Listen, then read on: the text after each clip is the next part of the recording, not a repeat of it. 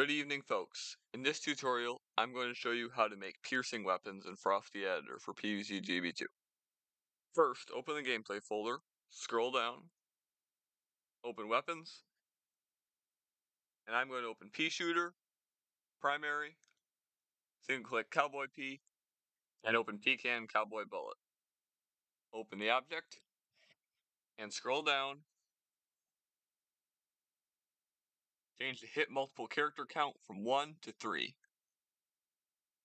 and add 3 new hit multiple character count modifiers, open them up, change the first one's damage multiplier to 0.75, the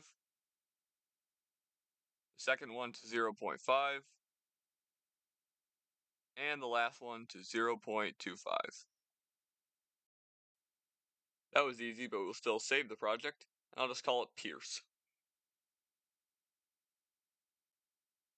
Finally, we can launch the game to see if Lawpee's bullets pierce through enemies. Alright, let's see if these bullets pierce. As a matter of fact, they do. It doesn't visually appear that way due to projectile effects, but that's okay. If you enjoy these tutorial videos, please be sure to like them and subscribe for more. Thank you, everybody.